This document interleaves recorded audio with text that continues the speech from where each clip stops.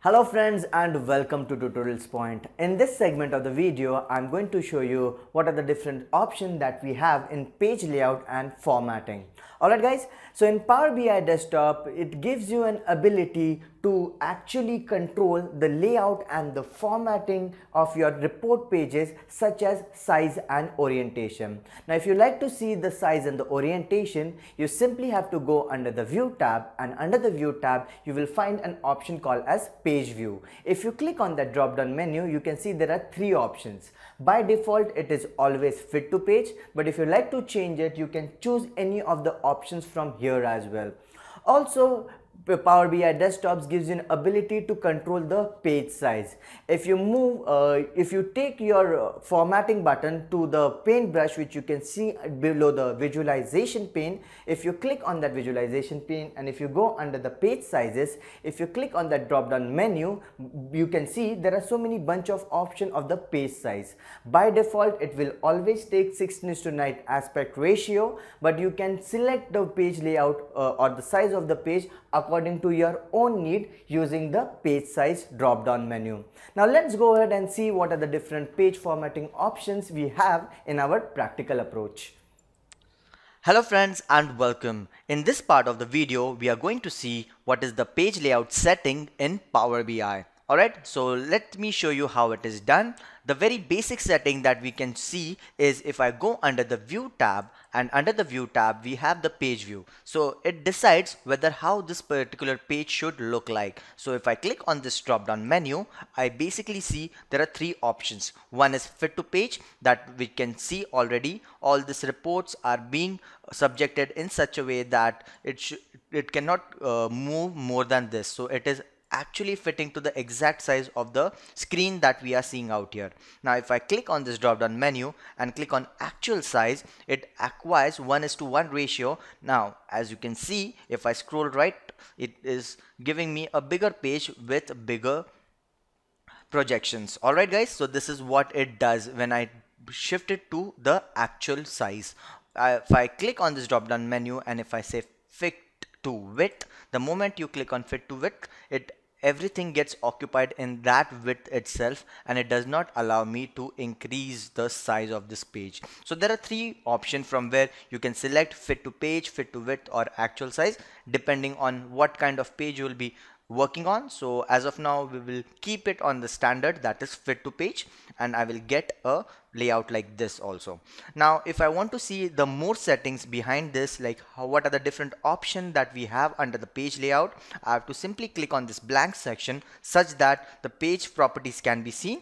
Now if I go under this format section, you can see there is a page information, page size, and page background. Let's go there one by one. If I click on this drop down menu for the page information, from here I can actually change the name of this page. As you can see out here, I have page 1, page 2, page 3. You can create n number of projection, but I need to sort them according to the names that what it is talking about. So if I want to change the name of this particular projection, I can simply change the name by just giving a backspace and typing the name like sample 1, something of that sort.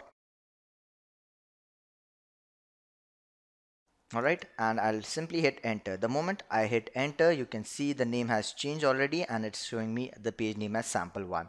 Alright, this was the one thing. Also, if I go under this page size drop down menu, now if I click on this page drop down menu, by default it is taking 16:9 ratio, but if I click on this drop down menu, I have so many options. I have 4:3, which looks like something of this sort, right? If I click on this drop down menu, if I do it Cortana, see what happens. In Cortana view, it is giving me a size of this. So you must be wondering why it is named as Cortana. The reason being, whenever you hit the start button and whenever you search a toolbar in the start button, it generally appears something of like this sort. Right, if I click on this Cortana, you can see this is basically what it is talking about. It is the same exact size of this particular page. So this will be sometimes be useful for you guys when you are looking forward for mini projections, and in the next page you can get the maximum projection, that is the detailed projection of the mini projection that you see out here. All right, so this is why the Cortana is used for. Let's say take a letter projection. So this will be in the form of a letter in which the projection, there might be the projection might not fit the page sometime, but we have to make sure that in order to get this kind of projection we have to adjust our projection in such a way that it gets adjusted and we can print a letter and send it via print out as well. Alright guys, so this is how it is done with the help of the letter print layout view.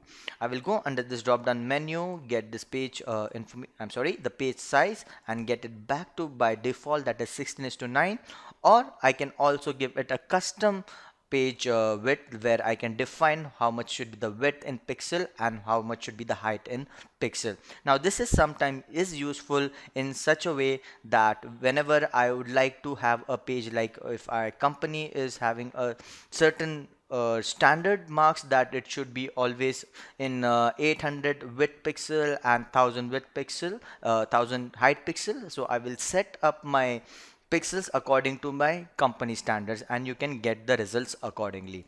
Okay, so this is how you can change the size of the page. I will get it back to normal, that is 16:9, which will look like this, and get my projection back to. Alright, so let me get this sorted out very quickly. So these are the things which you can do under these two tabs. The third tab which I wanted to show you under this page layout, if I go under this page layout, you can see there is something called as page background. Now you can either set an image for this, that at the background of your reports there should be an image. It can be a company logo or it can be certain colors, or we can also set a color out here, or we can also set a image out here. Okay, so if we want to add a picture, let's say add images, right? If you click on this, this drop down menu comes into picture. I say logo, I get it behind, so the company's logo can be seen at the back end of your projection. Let's say that it's too loud and it is very much darker, so I can even fade it out with this transparency option, which will fade this thing out a little bit, and so that I get a company's logo behind my projection, which will make it look much more authentic. Alright guys, so this was about how to add images and how to add color. Now if I want to select a certain standard color, let's say blue, and if I try to apply this blue color at the background, it automatically gives the blue color in the background itself.